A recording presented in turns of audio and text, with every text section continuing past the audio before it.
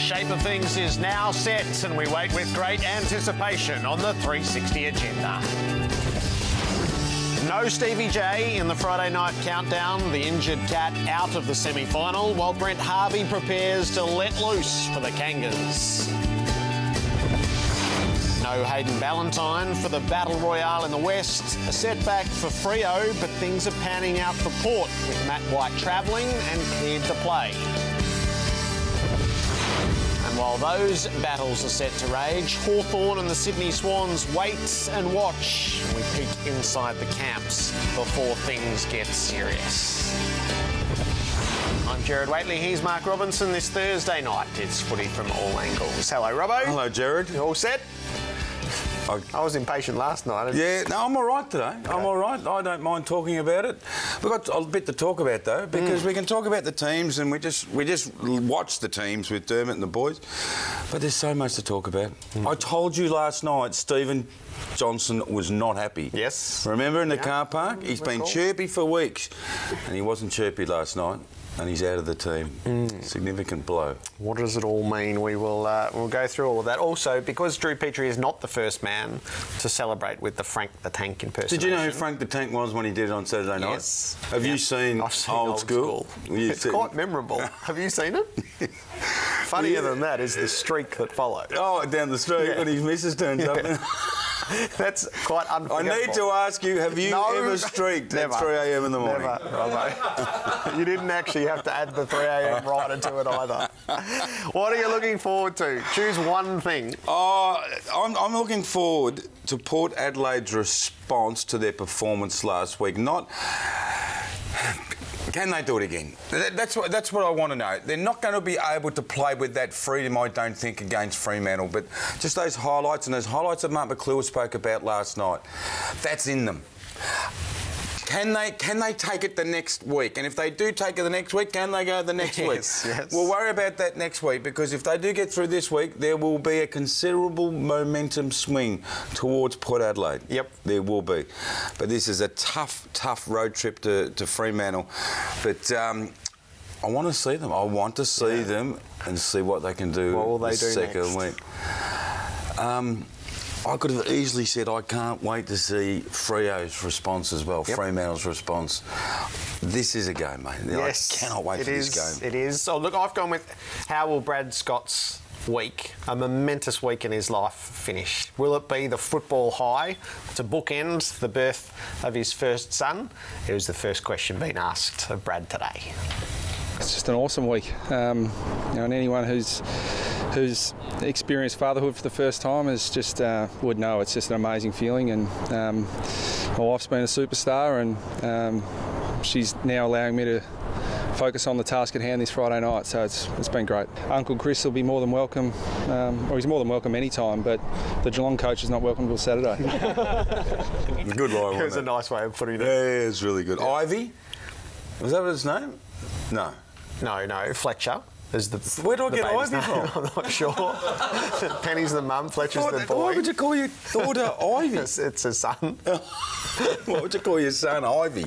Ivy. Try to keep up. Fletcher, sorry. That's a good one. Yes. Yes. Can you remember your first? Oh, yeah. How long were you on a high for? Yeah. Oh, until the sleep deprivation gets you. How long? So for a while. Yeah. For about a week and a half, I reckon. Will he be scrambled? Will he be scrambled, do you think? Not that you've coached senior football, but have you had to be, were you presented with something that you had to do and concentrate really, really hard on? Actually, the first few days are the easiest to concentrate before they come home, because they're in hospital, so you split your time between work and the hospital, basically. And the pub and your mates drinking to celebrate. Well, I'm sure Brad's probably skipped that this week, and that'll come down the track. Yeah. Did you have a wet the baby? No. No? For any of them? No. No worries. Let's get into it. Sorry about that, everyone. Sorry, everyone. Top of the agenda, semi-final weekend. Just from time to time can be a little bit of a fizzer. The crowds are usually a bit softer, and sometimes there are foregone conclusions. Not this time around. There's a real edge to both of these games. So in order, we look into tomorrow night at the MCG. It is exciting. It's why you play footy. Embrace the build-up. You know, it's pretty cool to go out in the MCG, in front of 70,000 people and play a final. So enjoy it and make the most of your opportunity. This is a feeling that we experienced as a club in the last 5 years for the first time, and it's an experience that the players are going to find addictive, and they're going to want it more and more. We're not content by any stretch of the imagination. We've always had a quiet confidence in what we've been building here, and we'll come out and have an almighty crack and have an expectation of a very good performance tomorrow night. Everyone's keen to put the pressure on somebody, but it's on everybody in a finals game. That's what makes finals exciting. The Kangaroos will probably be feeling pressure because they want to play in a grand final and keep going, and so do we. We've got a lot of players who we really rate, and probably not too many others in the competition do just yet, but that's mainly because they haven't been playing on the big stage at this time of year. So now they're really competitive, they've got great character, and they look forward to the challenge of playing on the big stage. So I think you'll see a few players that will enhance their reputation hopefully in the next few weeks. That's the backdrop for Geelong and North Melbourne. The teams are going to play a key role here, and when they rolled in tonight, these are courtesy of Chemist Warehouse. Geelong out Steve Johnson and Hamish McIntosh, we knew. No Alan Christensen in the ends. So Brown and Lincoln McCarthy comes in to play his 5th game of senior football. He's played 3 this year, rounds 1, 2, He's happy 23. Tonight. He's happy tonight? No, he's smiling. Well, it's been lifted. He knew. He's known. Geez, it's interesting listening to people talk, and Brad Scott and Jimmy Bartell. Jimmy Bartell, he's been there so many times. It's like a script. I'm not saying he wasn't talking the truth, but he just knows. Yep. And he said the pressure's on North Melbourne, and I thought to myself when he said it, has any team got greater pressure? Or is it equal pressure? There's one team who's been there for about 8 years doing it, and the one team finally won a game. I think there's probably more pressure on Geelong. This is only my assumption. Because when you're riding the wave and you've just won your first game and you've come behind and won, it is so exciting. You probably think you're bulletproof. Think, God, we can't do it. We can't wait to get out there again. And the ability of Brad Scott, the coach, is putting a... Hey, settle down, everyone. Yep. Settle down. I know you're excited. I'm excited. I just had a bloody kid. I'm crazy. But we've just got to be calm. But once they start, it's young teams. They can take them a lot of places. Geelong, McIntosh, Johnson, Motlop, Saw. There might be doubts. I'm only saying there might be, but how do you weigh up the experience of making the right decisions at the right times? But they're not as experienced as they were 3 years ago. No, and a lot of these players are trying to carve their way out, like some of North Melbourne's players are. And the one key in we all knew would be here is Brent Harvey, and Jacobs loses his place in the team. So Harvey, who's against Geelong this year, he's known to get away from Geelong, but he had 33 and was goalless the first time around, and had 20 and kicked 1 goal the second time around. Head-to-head with Enright. It was very cleverly played by Corey Enright. Yeah, he was. He went head-to-head with Enright both occasions. I wonder, has Boomer's season's panned out and he's such a champ, do they change that up? Do they use Guthrie in a different role? They used Guthrie last week on Jordan Lewis. Do they do something with him and lock down on a Wells maybe? Or do they say, you know what, we'll back Corey Enright against Boomer Harvey? I mean, this is the stuff where I always say, wouldn't you love to go into a opposition analysis, say, how are we going to match up? And then what happens if that happens, Because it all can get thrown out the window, as we know from last week with Richmond within 2 minutes. Where are you leaning towards on a professional basis? I've seen both of the games where Geelong have beaten North Melbourne reasonably convincingly, 20 and 21 points. So that's the body of work on which I sit, and then I always tip Geelong, so I don't really have to put much thought into it. So I think those 2 wins, round 10 and round 19, that's currency for what happens tomorrow night. Two significant changes. Or Ben Brown's a better player. Yep. Than what he was 4 weeks ago. Daniel Wells is playing, and he's playing better football than he was. So there's a key forward and there's a key midfielder. It's a different mix. And I don't know how you define or put a description on what they gained from last week. Yeah. That's the intangible in football. What is confidence? What is self-belief? Because this is going to be a grind. Because they grinded back into the game last week against Essendon. If that happens again, can they do it against Geelong? Or do they come out and play the second half, the first half? Do they hang on as Geelong? This is what the testing of an experienced team is. Because there's no blowouts, except for the Richmond game. There's no blowouts, mate. No. You fight, momentum, fight back. This is we're going to learn about North Melbourne. Have they matured? Tomorrow night's coverage here on Fox Footy, Eddie Maguire heads it up. There's Brad Scott will be the special guest. Oh, I like this. Dennis Pagan is going to visit David King in the War Room. How brilliant That's that? nice, isn't well it? Done. Who thought of that Joel idea? Selwood feature. I'm not sure who's claiming responsibility for that, but that... You know how Kingy chirps around and thinks he's pretty cool? When he sees Pagan, I reckon wonder if he'll go to the little kid back in the to corner. his place. Yeah, sit down, Very David. nice. So after the MCG to Saturday night and Patterson Stadium, where there's a force with Port Adelaide, but what will that be worth on the home digs of Fremantle?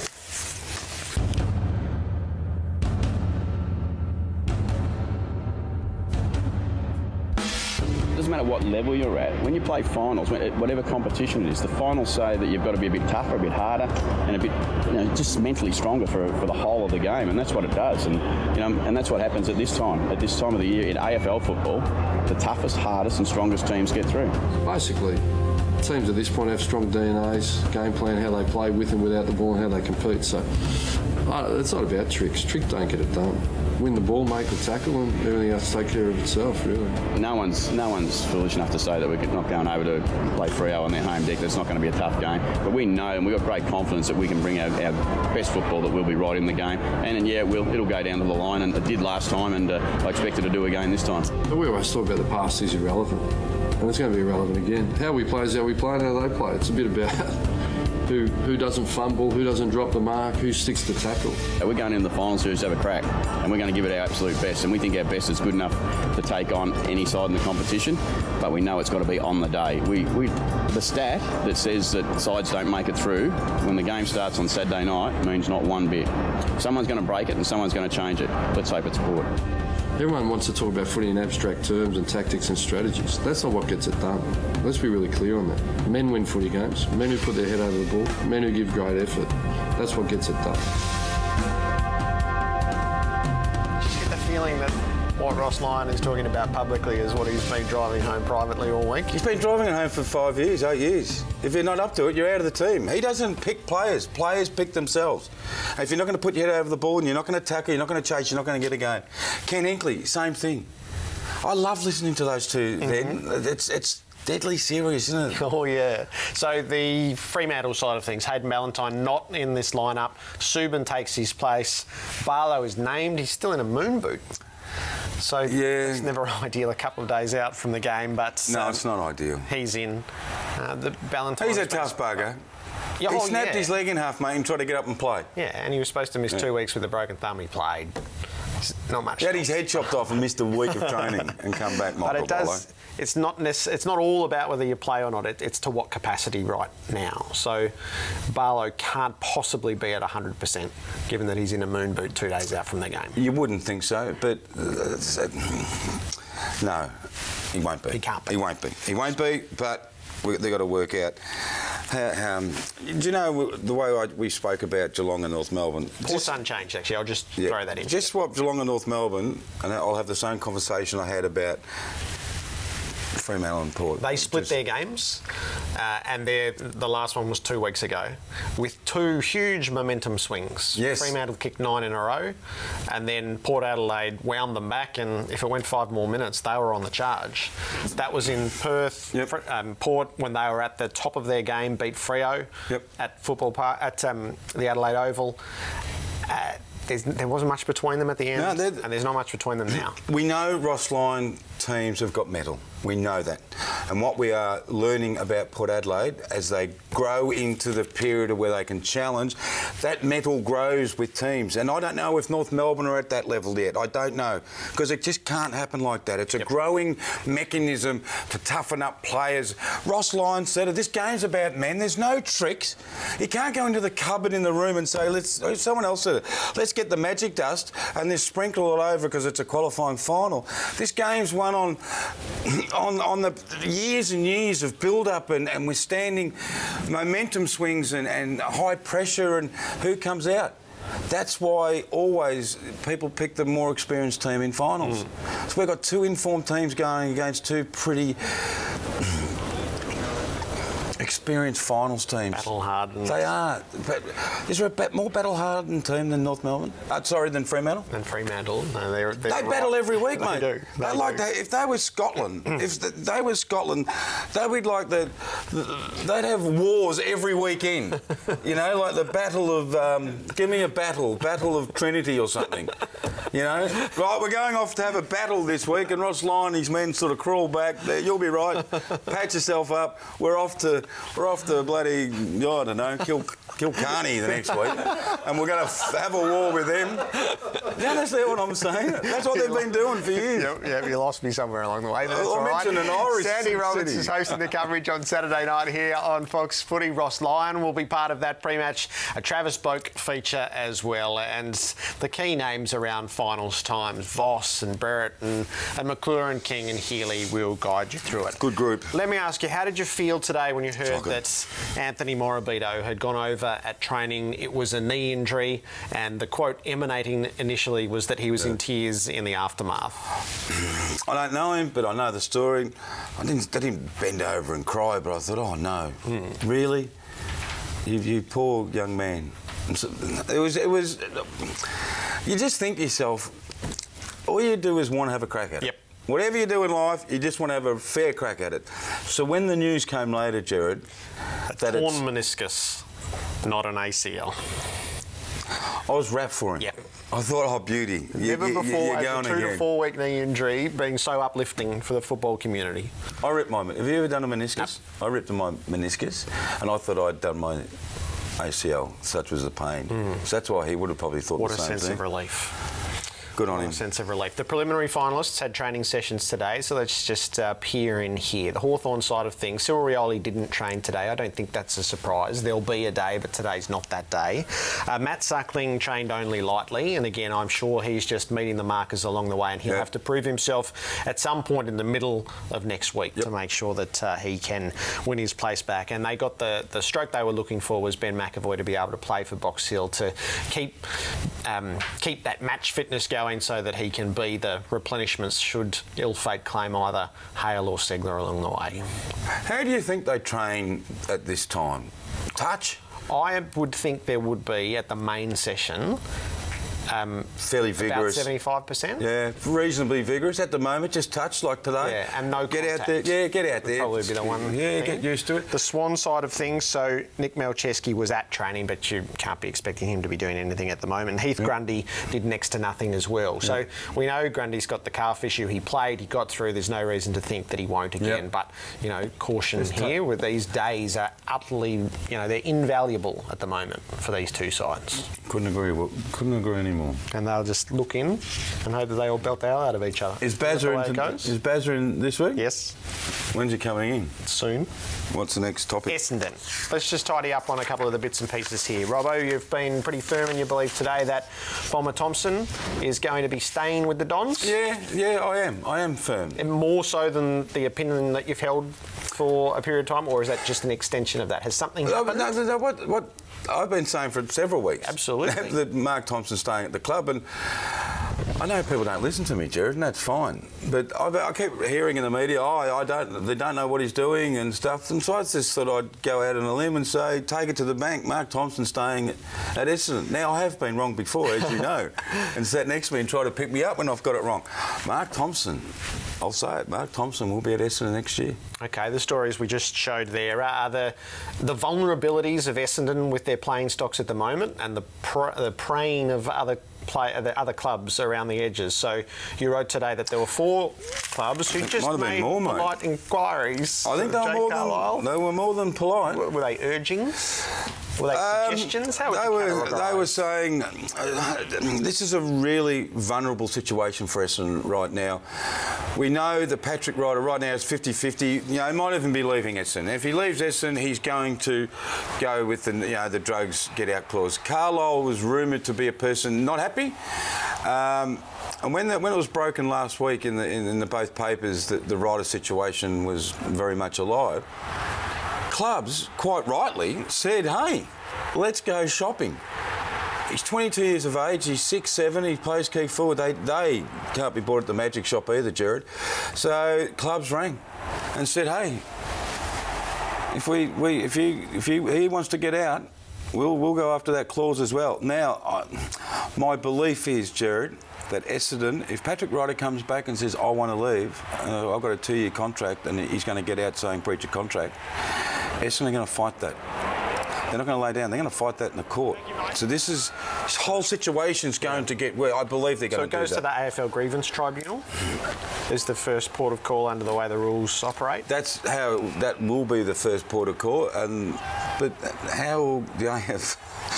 Essendon are going to challenge the AFL rules as if the AFL are going to bend on those rules. Is the Grievance Tribunal independent body of the AFL? I'm not aware. Yeah, as the AFL Tribunal. Righto, so were you telling me, do you believe the AFL Grievance Tribunal is going to uphold an appeal by Essendon saying, no, we're not letting him go, he's got a 2-year contract? Well, I do know that their role would be to interpret the rules. Has there been a breach of the duty of care? Yeah. And then does it go on from there? Essendon says, hang on.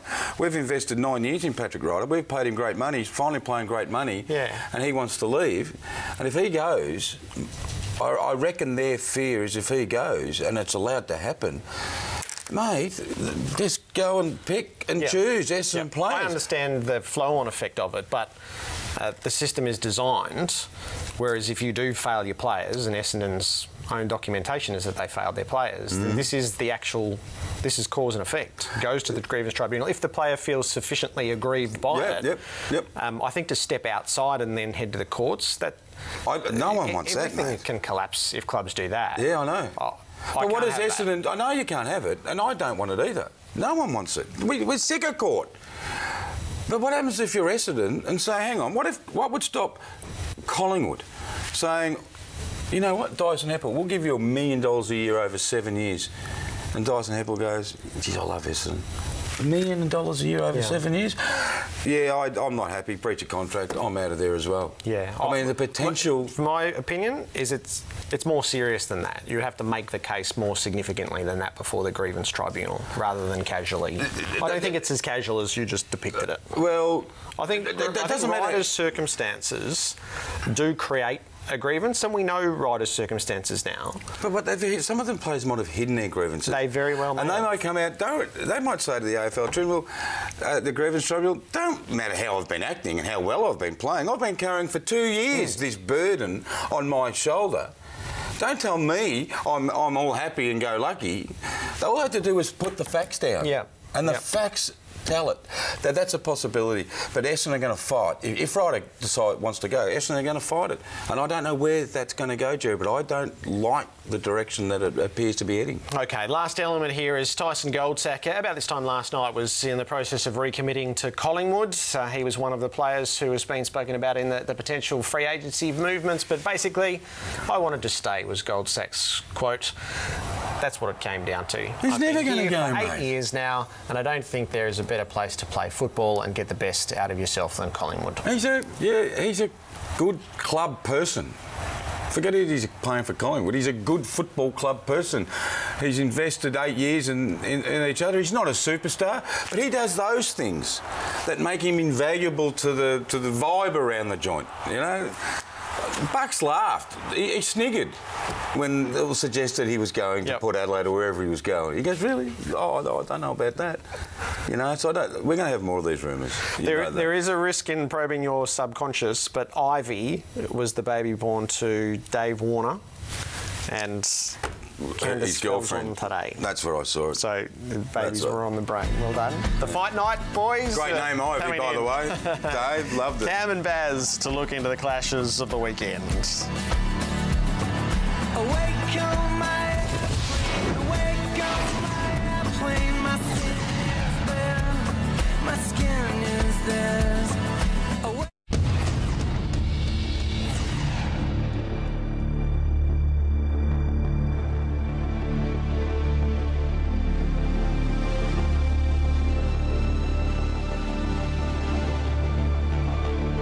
Does that much bother you? Has that lived with you right through the off-season? Yep, yeah, it drives me crazy, and I take a fair bit of responsibility for it. I know myself that I didn't follow through on my gut feel on that night, and I went safe against a side that I knew I should have went after, and unfortunately that's what happened, and that's probably drives me a bit crazy, to be honest. Handball to space. Christensen running on to it, and Geelong are on their way to the Hawks.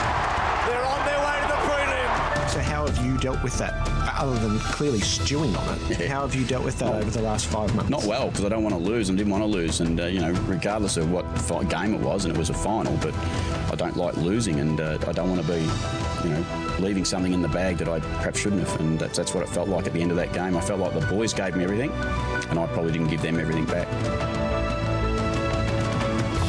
That was a Ken Hinkley grab after his summer of lament. It was the first day of the new season for Port Adelaide, and it delivers them back to semi-final night. These moments do tend to live with people, coaches and players alike. Cameron Mooney, welcome. Jared, Robert. Barry Hall, hello. Jared. Barry. Well Ken Hinkley is the sort of man to go after making amends, is he not? He is, and he's one of the great motivating speakers, and it's probably something I haven't said about Kenny a lot, but he really is. He knows when to raise the temperature or the tempo in his voice, and he also knows how to deliver a nice stinging message right between the eyes too. But he's also a guy that will give you, freedom to go out there and play, and he'll be encouraging that this week, no question. We saw last week how damaging they were when they just played that a beautiful brand of attacking football. We know it's all back on the back of defence, but once they get that ball, it's run and carry, kamikaze type. He'll be encouraging that this week. Everyone talks about their offence, but you're right. The reason why they're there everything starts from is because they're improved defence. They've said that for a few weeks now, haven't they? Every player that they ask about their offence, they say it always starts with the defence first. So they're very aware of it, and their mindset is certainly that, and that's a good mindset to be in. But getting back to Kenny, you can just see, it is haunting him a little bit, but I think in this game you continually learn, no matter how long you've coached, and Mick Moldhouse is probably still learning the game. So I think if that burning desire doesn't get in the way of still learning the game, you make some mistakes, but as long as you fix them up, he's going to be better for it. I think he's going to be, not kamikaze the word, but he spoke to you about, I let him off the hook. He went safe. I don't see safe at Port Adelaide at the moment offensively. Let's get it and go. So he's not going to be encouraged, but even more so against what we would consider a pretty staunch defensive unit in Fremantle. Will he be encouraging it even more, do you think? You have to. And we all know, if you go slow, wide, sideways, whatever you want to do, if you do that, you're not going to score. They're going to crab down the... They will. They'll destroy you. So, like we always say, you attack on the back of your defence. So they'll defend well, they'll get the ball, they get all their numbers down in their defence as they do because they're running hard again, they've got their run back, then they'll get their numbers and they'll run in waves. It's going to be exciting to watch. And can Fremantle handle it with we said this last week, their two premier key backs out? Their barometer in Hayden Ballantyne up forward line, who puts on so much pressure with Ian Walters. He's out. It's going to be a hard task for him, I think. But can Port handle it? Can Port handle the smother of Freo? One thing they struggled with in round 23 was there was a patch of 25 minutes where Fremantle they banged on 9 straight goals, unanswered goals. So Fremantle don't score a lot, so that's a lot. That's a lot of time that they've got the footy. They have not done that for a long time. No, that's right. So if that happens again, they need to lock down. I'm sure that they've spoken about that this week. That if they get a run on, they need to stop it very quick. How valuable is it having played 2 weeks ago at the same venue? And this is to both sides, not to one or the other. There's no doubt that there will be learnings out of it and adjustments made. And I would suggest that every club in the bag wasn't played 2 weeks ago as well. Well, I don't think so. I mean, you look at that second half, and did Port... Did they know that that fourth spot was gone? And did they not put the cue in the rack, but did Kenny pull the right moves in the second half? We just see, I mean, how many times Fremantle went coast to coast in this second half on this 9-goal burst? We're just seeing here how the players, 15 metres off his opponent there. The easiness of the way that Fremantle ran the ball through, the middle of the ground. I mean, look at this. I mean, that's embarrassing. They're not going to get that this way. This isn't finals. That's not finals footy. And these are the things that Kenny would be telling his players. This is not the way we play finals football. And this isn't the way they've been playing the last week. He wouldn't put the cue in the rack. No, I'm not saying the cue in the rack. He wouldn't be that arrogant. He wouldn't be that arrogant. I'm just saying, did the players think to themselves, we've lost fourth spot? Did they psychologically just put it? I don't know. Well, if they did... I'm just saying, this will not be the Port that we will see this week. This game, they did, yeah. 5 unanswered goals from Port on the other end. Yeah. And they come back with a late run, so they come back at them. But he can't afford to be having these psychological games. He wouldn't do it.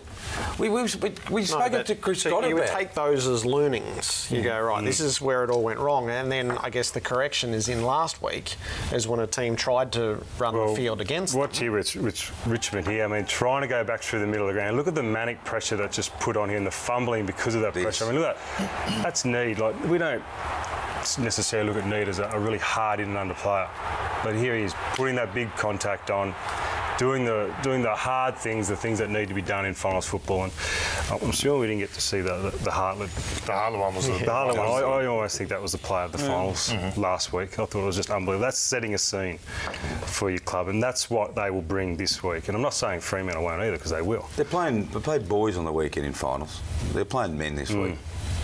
It's going to be a hell of a lot different. So that illustrates that finals footy is different. I think you see there the intensity. Well, you both played in it. We ask you about that. Don't sort of suggest. It's how much does it go up? You lose, you're out. It's cutthroat. So desperation does go up. Finals footy is just totally different. It's why you see all the game plans through the year of teams that they like to play a bit fancy or play this way. I mean, how many of those teams do you see them win finals, premierships? They don't. Styles of football have to play finals football, or you teach your kids to play finals football from the moment they walk through the door, and you get them ready for that grand final day, whether it's in 5 years, 6 years, 8 years, whatever it is.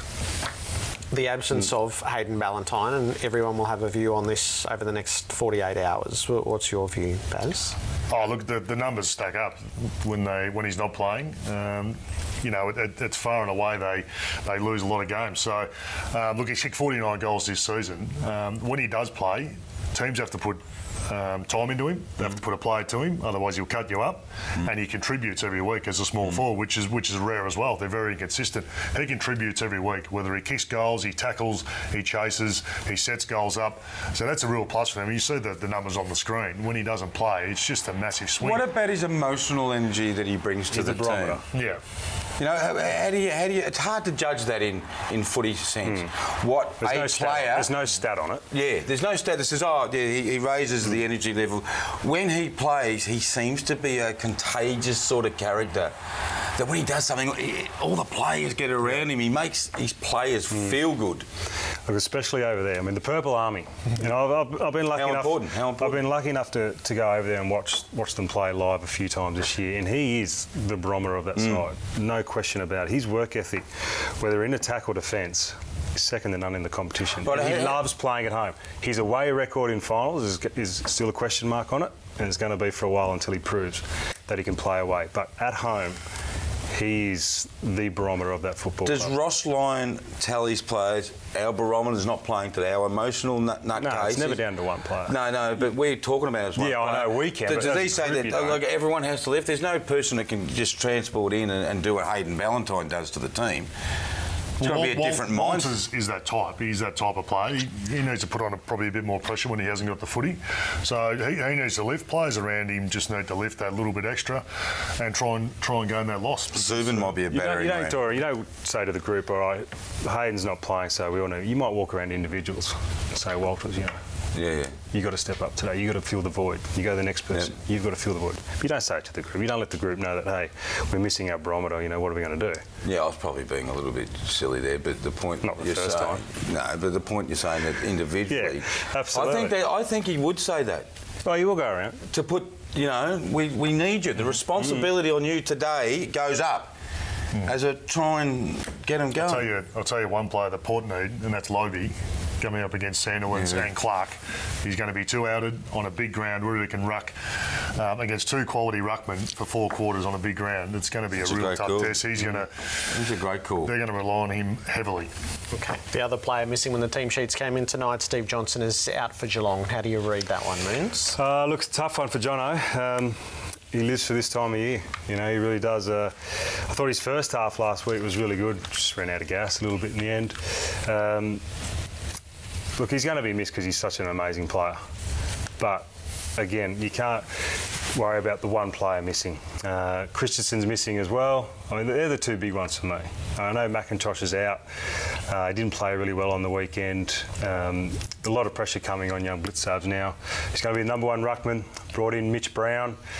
Lot's going to have to go onto him because Walker's going to have to play that second ruck role. So they need that second forward to step up. And we say this week in and week out. And I thought Walker was good in that first half. Fell away as a young bloke, probably due in the first final. So there is a lot of pressure on these younger kids. Caddy didn't have a good game. He needs to step up. Murdoch needs to step up. Smith, but they will because they're good kids. That's it. You don't know if they would, but your expectation is they will. Yeah, I expect. And if they do, doesn't the mindset change on Geelong? Suddenly, the new batch is staking their flag. Well, McCarthy's come in for his second game of footy, big occasion. He's a small forward. He's quick, 177 centimetres. So it's a lot to ask from that young man. But what if he kicks 5? It'd be great. It'd be one of the great coaching moves in the history of finals. One thing is, you look at what happens in finals. Strange things happen. You look at their forward line. We saw it last week. Brown had an amazing game. Still a young kid. He's going to come up, say, Taylor. Petrie will get Lonergan. And then Rivers will probably play on Black. So there's 3 very good key defenders who are going to take their forward. So it's going to be tough for those guys. The midfield's the one. I mean, Wells, Boomer, Cunnington, Del Santo, Zeeble, Greenwood. I mean, he's the big surprise packet right now, Greenwood. That's where I think they could get them. I think get Geelong. Get Geelong. I think they run pretty deep in through their midfield, and they're becoming a pretty good, strong midfield, pretty reliable over the last few weeks. Coming up against the younger side in that midfield, who coming off a bad game, who I suspect they will step up, but. There is that doubt. You don't want to say it, but was that a blessing in disguise, Boomer being out for a few weeks? Because their midfield has come along in leaps and bounds. Don't mind your thinking on that one. Now Harvey comes in. They did it without him. It's just a bonus. Yeah, they did it without him last week. It's just a bit of cream on top of the cake. So, it was an unfortunate incident, but it was a bit of a blessing in disguise for me. Going into a final series, these young kids have to stand up, take leadership of this midfield. And they did. And they did.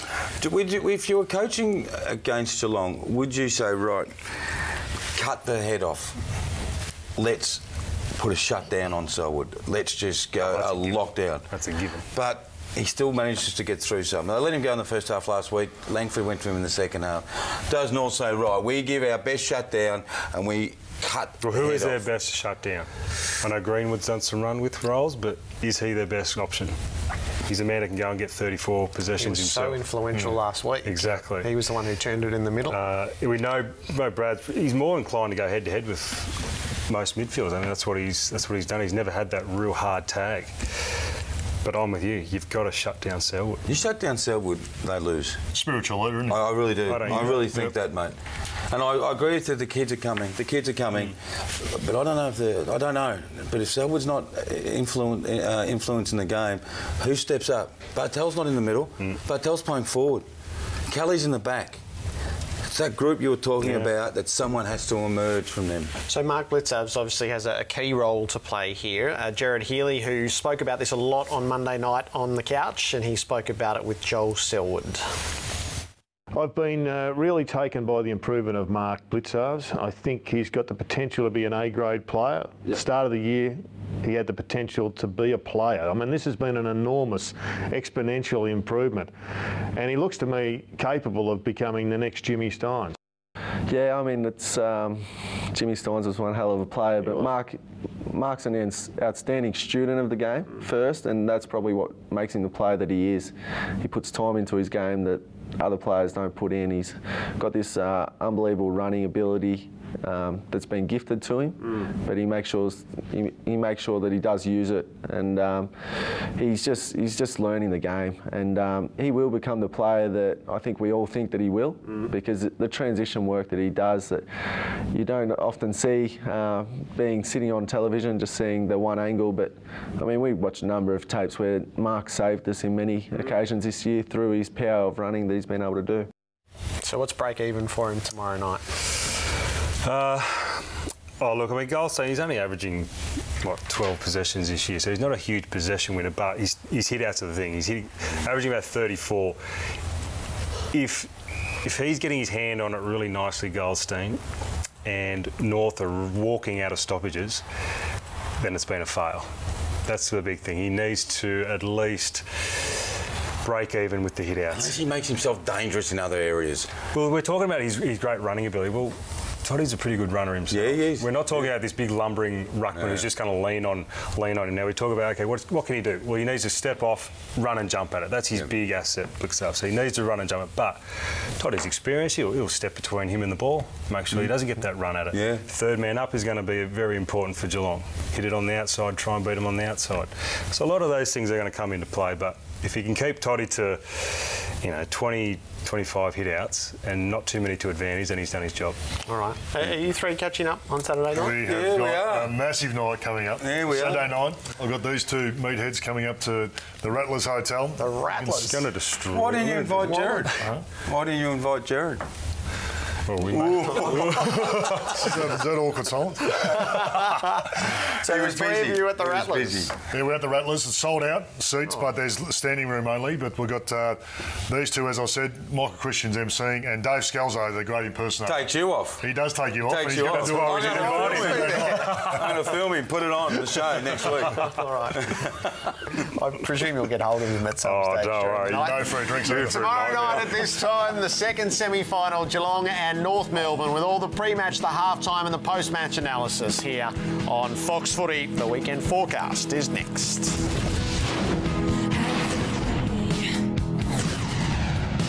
I've been waiting for this moment.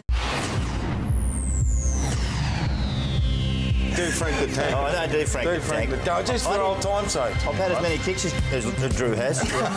Well, Drew actually didn't know what Frank the Tank was, so I think it was the first thing that came to his head, but a few of the boys after the game really just let him know who Frank the Tank was, so that's his new nickname now, he's Frank, so hopefully he can do that a few more times. So.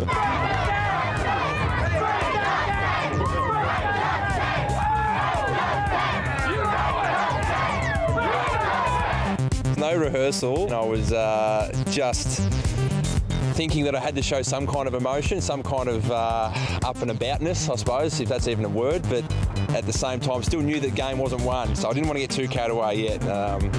But you won't be seeing that again anytime soon. Frank the Tank is part of AFL footy now, but it's been part of the motor racing scene for a little while because James Courtney from the Holden Racing team, welcome. Thank you. You've made this your own. Yeah, I've been doing it for quite a few years now. It's once you win and get carried away with the emotion, as he obviously did, you start busting it out. Why did you choose Frank the Tank? Why have you made this your signature celebration? Probably I was having a few drinks with a couple of mates and thought we'd watch. You were drunk, weren't you? Kind of. No, in motor racing, it's all about at the end, like Rossi on the bikes always did something different. I thought, why not bust out Frank the Tank? So this is him. Hopefully I don't fall off the roof. One day I'm going to fall through, but... Now, how does it compare, Robbo? It's pretty pathetic, really. No, I like James. What is that? No, that's bigger. Climbing on the roof of a car. I did get carried away, but no, it's a bit of fun. You know, the crowd really gets into it and goes crazy. Does anyone say you're a wanker? Oh, you just did, but So some people say you're. Well, look at you. There's some people. Your team would love it, of course, because there must be such an adrenaline to win a car race. It has to be. You know, it's just there's so much going on, and at the end of it, it's you just get carried away. Yeah, not quite as fast as Will there, but no, definitely a good gag. What does Will say? Oh, we missed it. What's he say at the end? You will know. Do you scream in the? You know? Do you scream in the helmet? No screaming for me. But no, there's extra bits to it. He does some other stuff as well. Which are you married? I am married. I was going to say, has it helped you in other ways? No, my wife doesn't get me to get up and do it at the end of the bed or anything. But Frank the Tank. Just start busting it out. A beer bomb comes in off the side. It's definitely a bit of fun.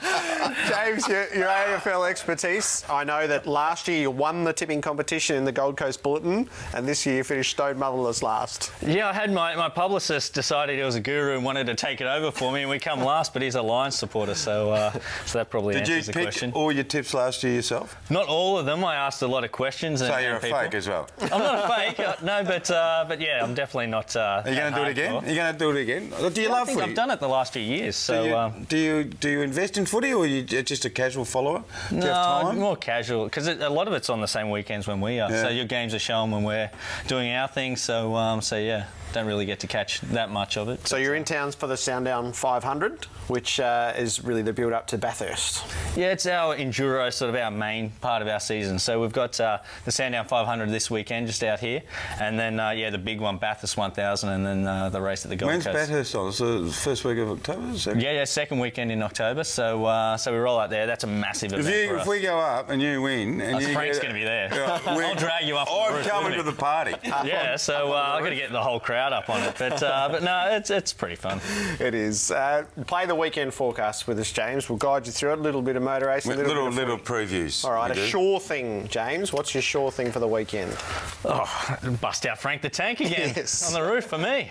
And Drew does and as Drew, well. yeah, Drew can have a crack again. He turn it up a little this time. Put a bit more emotion into it. It'll be great if he did it again. It Drew. would. Yeah. He should. It should do it. Everyone should have their own one. It brings a bit of character into it. Yeah. And obviously, look at all the attention. It's a team sport here. You guys are... Oh, we're a team sport. There's still 57 blokes that work at our team. So a lot of people don't realise how many other people are involved in it. We only see the driver or the two drivers. That's the unfortunate thing. We're the only idiots standing up there doing it. Whereas, at least with football, I suppose the other guys can have a crack too. Well, sure thing, Robbo. I'm bored. I thought it was serious, like it's finals, and we're going from you doing Frank the Tank at the end of the marital bed, and I'm doing Robbo. My sure thing is Freo's going to lock down. What's your sure thing? 16, 15, 111's my sure thing, Robbo. Who's kicking that? Geelong has kicked that in both matches against North Melbourne this year, and last year they kicked 16, 16, 112. If they kick 16, 15, 111, you're doing Frank the Tank on Monday. Okay? Sure. Most at stake, James? Probably Chris Scott going up against his twin. I'm a twin, and his twin had a baby last week, and my twin had one. So, the inter-family rivalry, for sure, that's going to be a big one. So your twin sister? Yes. What did she have? Little boy, Heath. What do they call it, Heath? Yeah, so very nice. Not Yours, bad, Robbo, no? the most at stake? Geelong straight sets. Don't like the sound of that. That's mine. I'm boring tonight. I'm boring every night, but I'm extra boring tonight. I'm in the same vein. I'm with Ross Lyon as the most at stake. Oh, how boring are you? Just for the lock-in, just the same lockdown. The same lock? Is it? Yeah, I'm working off your sure thing. Right, what's your doomsday doomsday scenario? If I don't win. It's all about you, isn't it? It is. It is all about you. Are you a chance or not? How's the... Yeah, no, we've been doing really well. We were leading the last race and the gearbox exploded. We won the race before that. Everyone says that. We were really, though.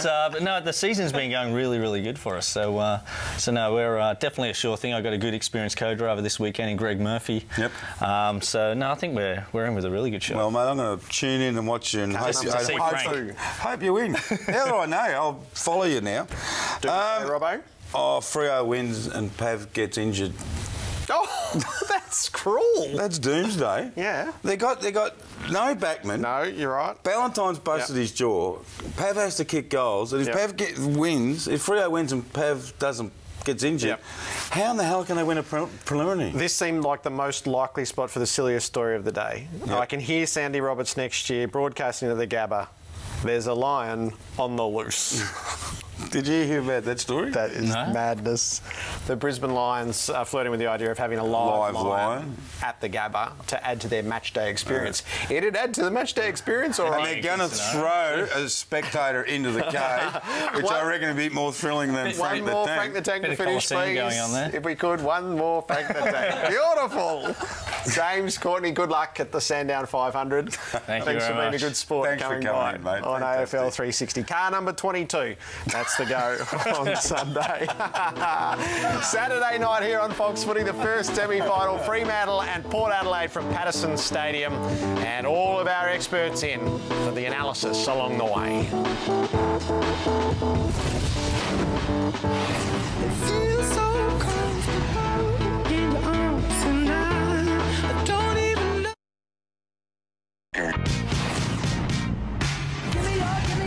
Have you spoke to us last Thursday? You spoke to us this Tuesday. If you win on the weekend, you promise to speak to us again next week.